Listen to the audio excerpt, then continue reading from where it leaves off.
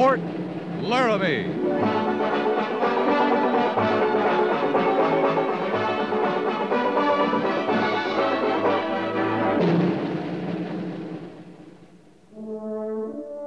Fort Laramie, starring Raymond Burr as Captain Lee Quince. Specially transcribed tales of the dark and tragic ground of the wild frontier. The saga of fighting men who rode the rim of empire. And the dramatic story of Lee Quince, Captain of Cavalry.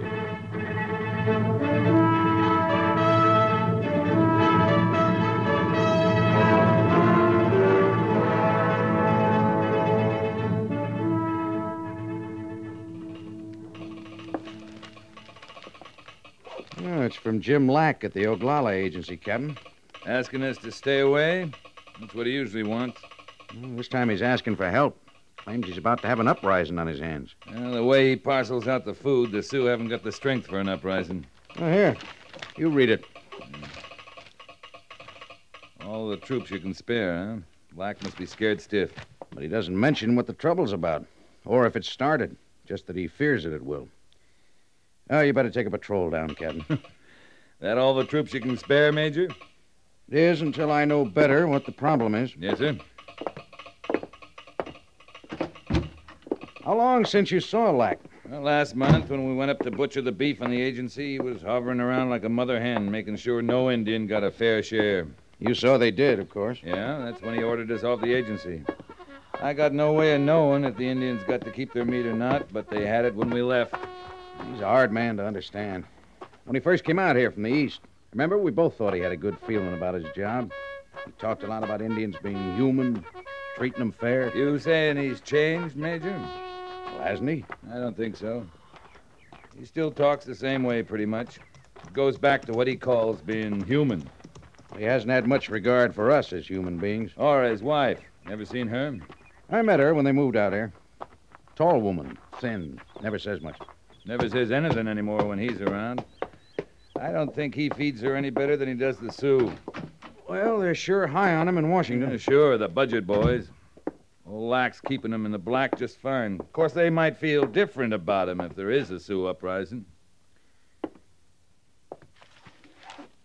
How soon can you leave, Captain? An hour? Good. As soon as you get an estimate of the situation, telegraph me. I don't know what you'll find. Well, there's something wrong, Major. Up to now, he looked on the Army as just so much interference. Now he's asking for us. I'd say Lack's in real trouble.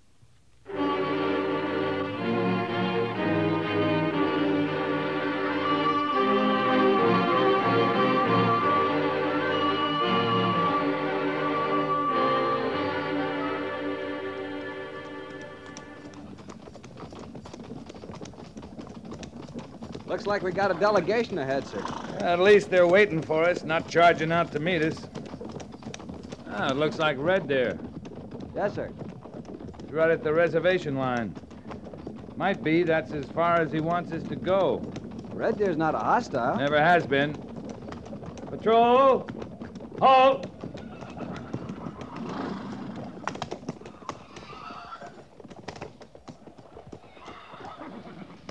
Greetings, Red Deer. Greetings, Captain. You do not come our way in long time. I was here last month. You were off hunting. Hunting no good. Red deer no longer find good hunting grounds. Too much white man. Oh, sorry to hear that. Many moons ago, you tell Red Deer white man leave reservation to Indian. That's right. Indian to have fine hunting ground, good lodges, plenty food. Now lodges no shelter for squaw and papoose. Old, many holes in walls. Bring wind and snow against us. No good food. Now no hunting ground. You powwow with Mr. Lack? No good. Red Deer go make talk. Lack he not listen. If Red Deer talk, Lack he take food away. Make less. Not good. That why you rode out from the agency to meet me, Red Deer? Lack no like army to come. When army come, bad for Indians. We've never bothered you, Red Deer. Not you. But when army come, Lack get mad. When Lack mad, bad for Indians. Is there new trouble on the agency? No trouble. You sure? No trouble. Good. Now, suppose you ride back to the agency with us. You give hunting grounds back. All right, what's happened to them? White men take all over, dig in rocks, make big holes. Game all run. No good hunting. Miners? Dig in rock, make big hole. Sometimes. Not good for hunting ground. No, not good. All right, Red Deer, ride back with us. We'll make powwow with Mr. Lack. No trouble? No trouble. Then come.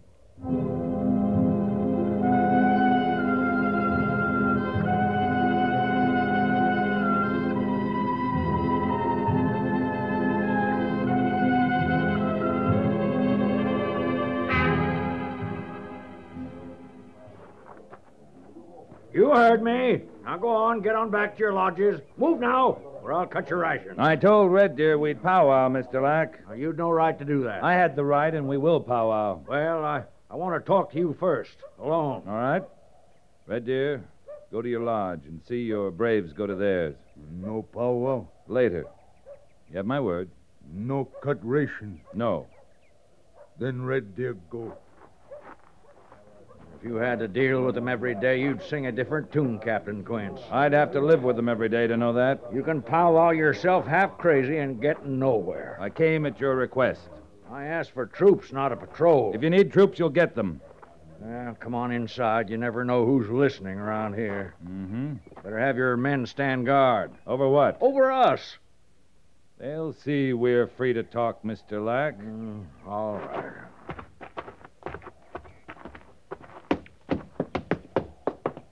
Go on in.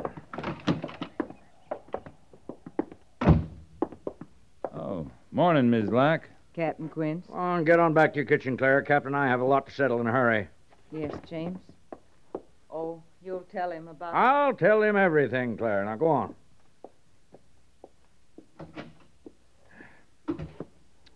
There, you can sit if you want to. Yeah, thanks. Well, first things first. You'll telegraph Major Daggett immediately for reinforcements. I'd say we'll need at least 150 men, full supply of arms and ammunition, and, of course, whatever food the Army will require. I can't be expected to feed the Army on agency food. I think the search should begin right away, and after You then we'll... want to slow down a little? You wait till you've been through it as long as I have, Captain. Before we move the Army from the entire Department of the Platte over here, maybe you ought to tell us about this uprising. Mark my words, there'll be one. If we don't nip it in the bud. You want a drink? No, thanks. Well, they've been growing sullen, without cause, mind you, for the last few days. I've cut their rations each time there's been a disturbance. Disturbance? What kind? Oh, delegations, committees, I guess they are. Why? Every time I look up, 2 or 3 chiefs are waiting on my front stoop with some new grievance. Well, these grievances. They're what you're calling a disturbance? That's what they are. I was thinking more like a demonstration of some kind. I think that's next on their list. Why? Because of the guns. Now that they're armed, I say we can expect shooting trouble any day. You know they got guns? Of course I know it. That's why I called for the Army. I want you to disarm them first, and after Where'd they that... get the guns? Oh, Captain, you're the most obstinate man I've ever encountered. I'm head of this agency. It should be enough for you that I say they have guns. But it isn't enough. Yes, I can see that. When this agency was established, it was agreed that the Braves could keep their guns if they were hunters. That was before my time, Captain. I'd never have agreed to that. No, but the Army agreed to it, Mr. Lack. All right. Then you may as well know I changed all that. Shortly after I came here, I was quick to see that no good could come of savages under my control having guns. You took them away. For disciplinary reasons, yes. What happened to their hunting? Well, Well, what hunting they're willing to do, there's lazy as sin, you know. I figured they could do with bows and arrows. Now, look, the Sioux are traditional hunters. They're not lazy about it if they got hunting grounds. They've got hunting grounds by treaty. Red Deer says the miners scare the game off. Well, I can't keep miners out of here. That's not my job. It's the Army's job. We'll run them out. I'm not interested in miners. I'm interested in the Indians having guns. So am I. Now, ever since I took them away, I've kept their guns in one of the supply stores under lock and key. You can be sure of that. Well, yesterday, the lock was broken and the guns were gone. They took their own guns back. That was yesterday morning. I found them gone. That's when I telegraphed the major. Well, last evening, I found some of my own rifles gone. Now, I say they're spoiling for something, Captain. Might be you're right, Mr. I know I'm right. And I don't mind telling you, it frightens me. It should. I've always been able to handle agency affairs by myself. I've done a good job of it, too, if I do say so. But when savages start arming against me, I don't mind admitting I need help. I'll start a search going for the guns right away, Mr. Lack. Well, good. But you better get some ideas about helping yourself, too. Well, in what way? In the way you look on humanity, Mr. Lack. Agency Indians got the right to enough food, proper living quarters, and hunting grounds. I abide by the letter, Captain. We'll start our search. See what we come up with. Naturally, I'll want to help you any way I can. That'd be by staying right here, Mr. Lack. Let us do the searching. Our way.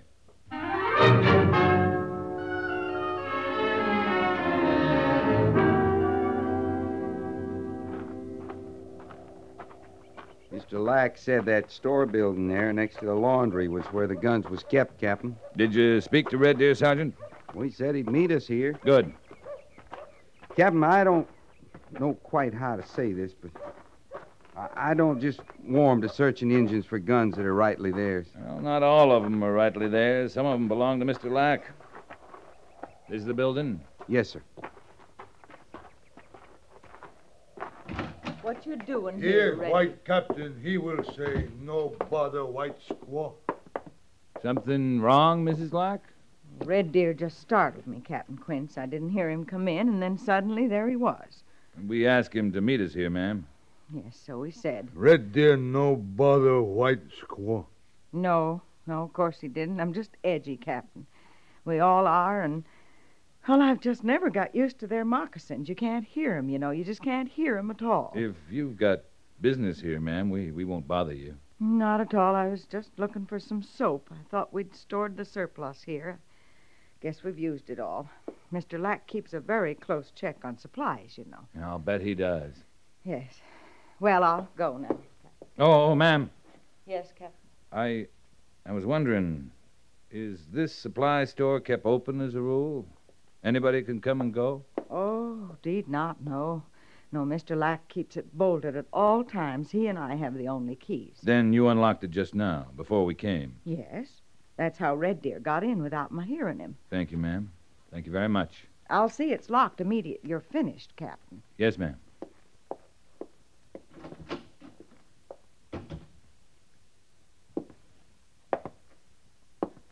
This cabinet, Red Deer.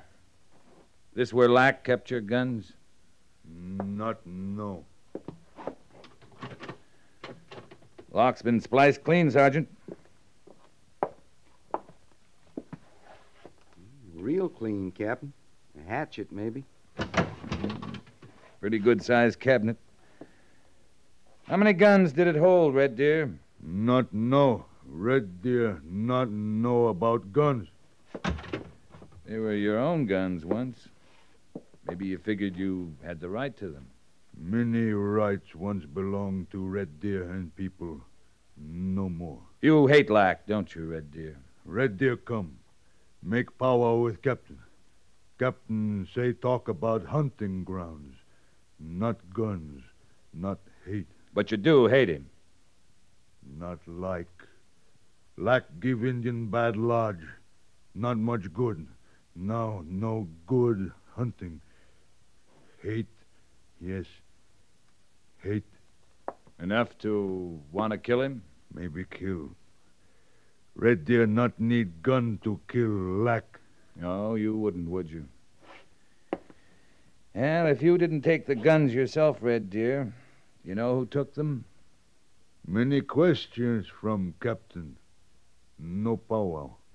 We don't want to search your lodges, but we will if we have to. You understand? We'll go through every stick of building on this agency to find those guns.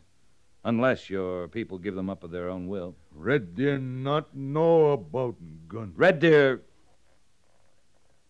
listen to me. We're going to try to do our best for you about the food and your lodges. And we'll drive the miners off your hunting grounds. But you've got to help us, too. Now, you go to your people. Tell them to give up these guns, or we'll come looking for them. How much time? Till tomorrow morning.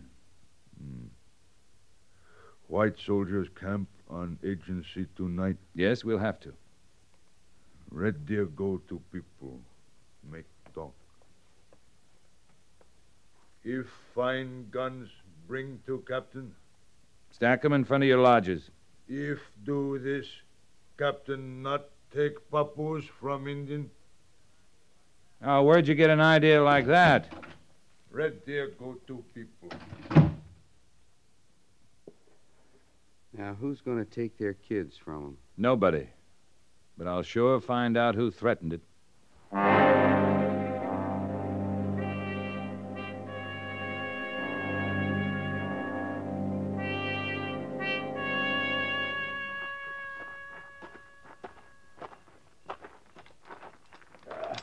That kind of question doesn't deserve an answer, Captain. Well, I'm still asking it. Take their papooses away? Why? What in tarnation would I do with their mangy kids? The point is, they got the idea you mean to take them. Well, not from me, they didn't. I'd steal guns, too, if I got that kind of threat. What kind of man do you think I am? I've had a look around today, Lack. I've seen what they live in, seen what they eat. I know what kind of man you are. I do my job. I keep Indians in their place. I run an agency with a strong hand because that's the only thing they can understand.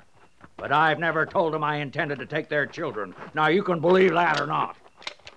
Got all the food stuff locked up tight now, have you? All of it. You can go around exchanging honor pledges with them if you want to, Captain. Give them your word on this and that.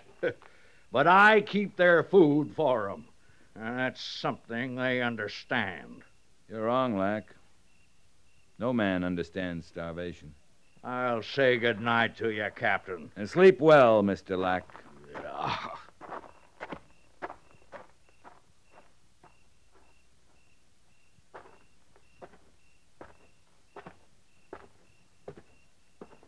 Captain, Mr. Syberts?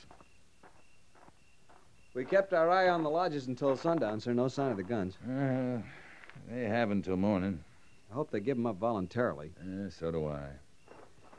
Well, if you don't need me anymore, I guess I'll turn in, sir. Get a good night's sleep, Mr. Syberts. Tomorrow stands a chance of being quite a day around here. I know. Night, sir. Night, Mr. Syberts.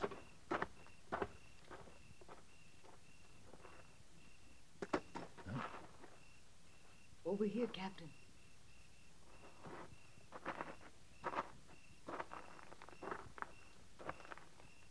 Ms. Lack? I hope the pebble didn't startle you. I wanted to get your attention. You got it, ma'am. I think we can talk better in the supply store. If Mr. Lack knew I'd come to you, he'd... Please, Captain.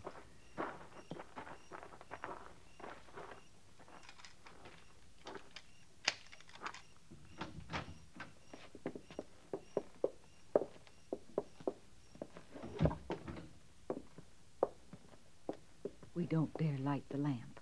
Whatever you say, ma'am. I'm so much to blame, Captain.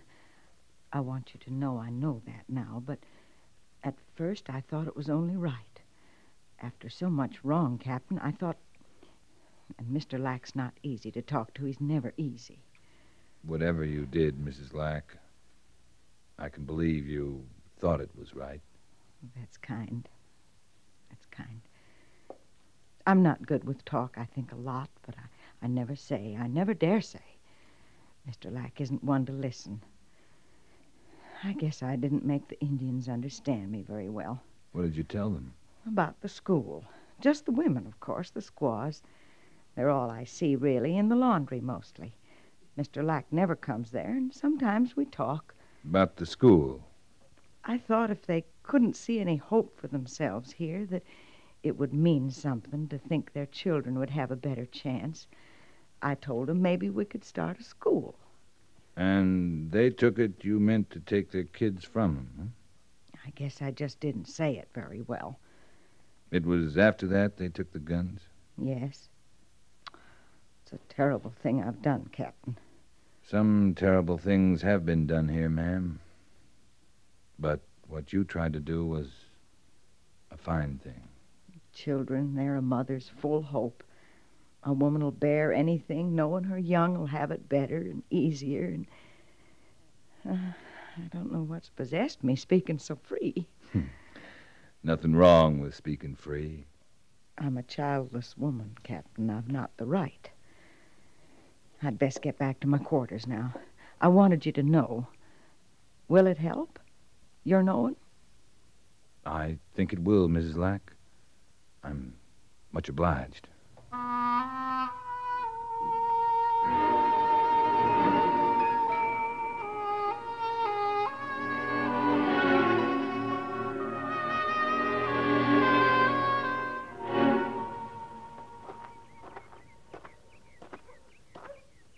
I don't see the guns, Red Deer.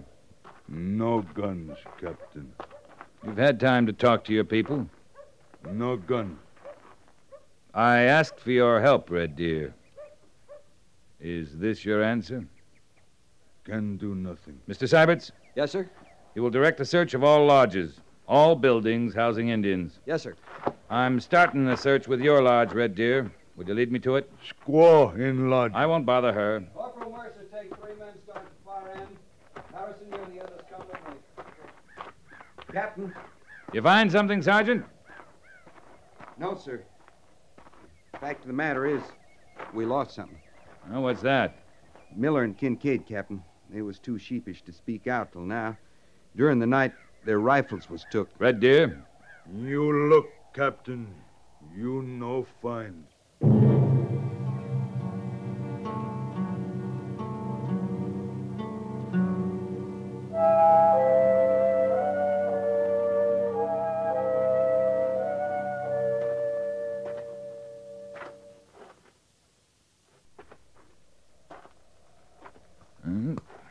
What's this? Belong to squaw. Soap. For papoose. Learn from white squaw. Mrs. Lack? White squaw keep all things very clean. My squaw, she learn from her. Your papoose could learn from her, too, if you'd let her start a school. No take papoose from lodge. You want him to grow up scared, hating, the way you do? Use your head, Red Deer. A school in this agency might make a lot of things better. Not take papoose from lodge. We'll have a lot of talking to do later. Big powwow. Red men, white men, settle many things. You take soap? Oh, no. Here. But your squaw took it, didn't she? From the supply store by the laundry. Not no. Yeah, maybe she took the guns, too. You find no guns, Captain. Well, we'll see about that. They're not lying around here anyway. Come on.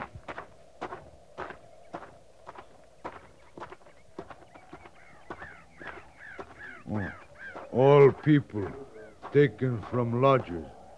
Why? We're gonna find those guns, Red Deer. Red Deer, some sort of privileged character, is he, Captain? He'll stand search in due time, Mr. Lack. You'll conduct the search yourself, Captain? Of course. I'll walk right along with you. All right, you walk along with me. But save your talking for the Indian Commission.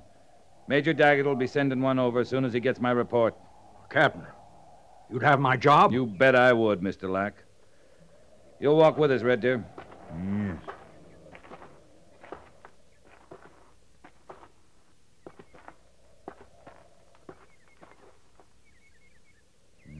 This running bird. Uh-huh.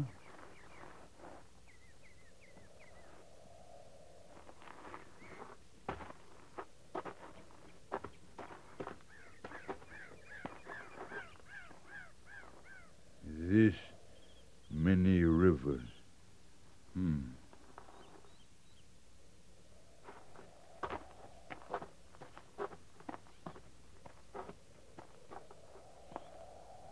This squaw of Lockwing. Sergeant? Yes, sir. Sergeant, walk toward us along that line. Take a good look. Yes, sir. Well, what is it, Captain? You didn't see Mr. Lack? I saw nothing.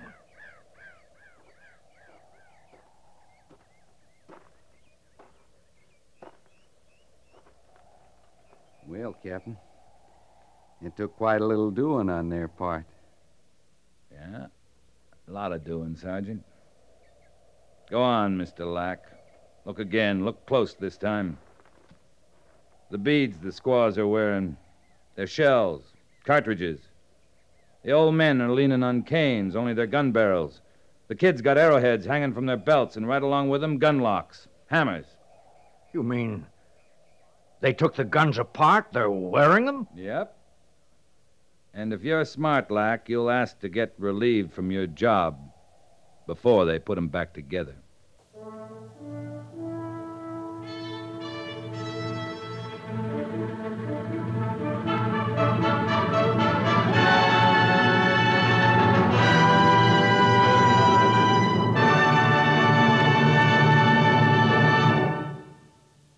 Fort Laramie is produced and directed by Norman MacDonald and stars Raymond Burr as Lee Quince, Captain of Cavalry, with Vic Perrin as Sergeant Gorse.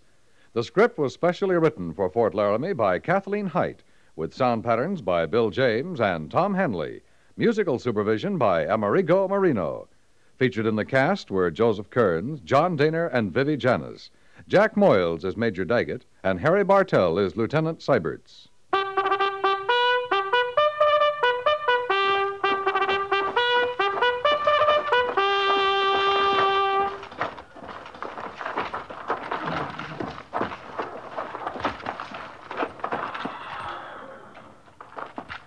Company, tension! Dismiss.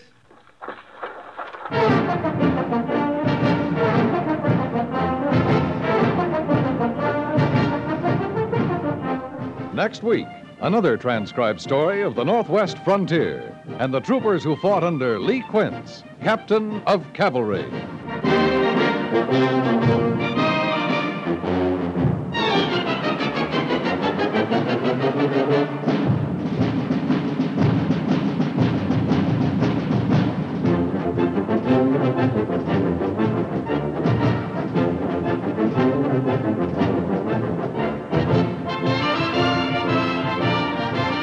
The songs, the comedy, the exciting guest stars, and the problems that come up wherever the Kingfish happens to be may keep Amos and Andy spinning, but they'll keep you smiling each Monday through Friday evening as you listen to the Amos and Andy Music Hall. For good company and for a barrel of fun, too, make the Amos and Andy Music Hall a nightly stopping-off place. You'll find it on the air 5 nights a week on most of these same stations.